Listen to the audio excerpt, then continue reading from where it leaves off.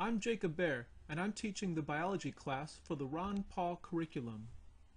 Now, you've probably heard some people say some awful funny things in the media about global warming, the environment, and your health.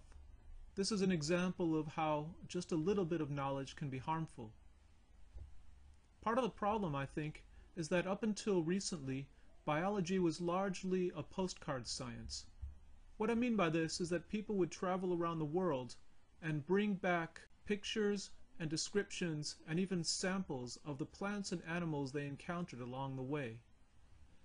The result was a chaotic jumble of unrelated, unverifiable facts, and unfortunately, this is how biology has often been taught in traditional schools.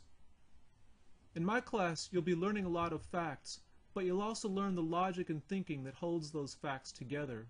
We'll be studying the history of many important biological discoveries. We'll also be reading the primary source materials, which were often written by the very people who made those discoveries.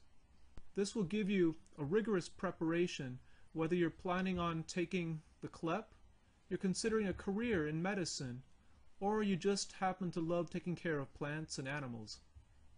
Most importantly, this course will prepare you to think for yourself and see right through the rhetoric of any politician, any journalist, or anyone else who has an agenda of their own, including me. In this way, biology can be an important tool for securing your own personal freedom.